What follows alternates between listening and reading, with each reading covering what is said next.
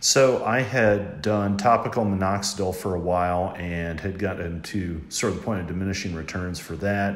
I had switched over to the Propecia. Side effects from that were getting to be kind of bothersome, and I like to donate blood, so that was a huge contraindication to that.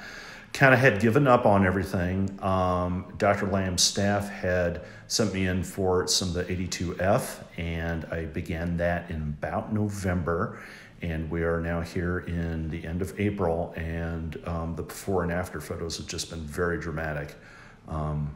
Could I ask you a question? Please. Was there, how's the stylability of the product? Is it greasy? Does it feel?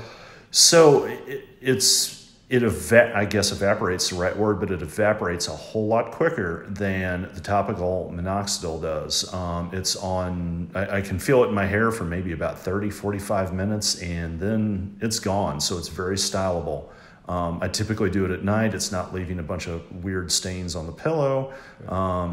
It's just been so much better overall. One thing I just want to clarify for everyone out there, this should not be absorbed into the body, but there's always a risk of some small absorption. Mm-hmm. So from a blood donation perspective, I'm always still cautious to say absolutely. that. So I'm just saying that. But thank you for that comment. All right.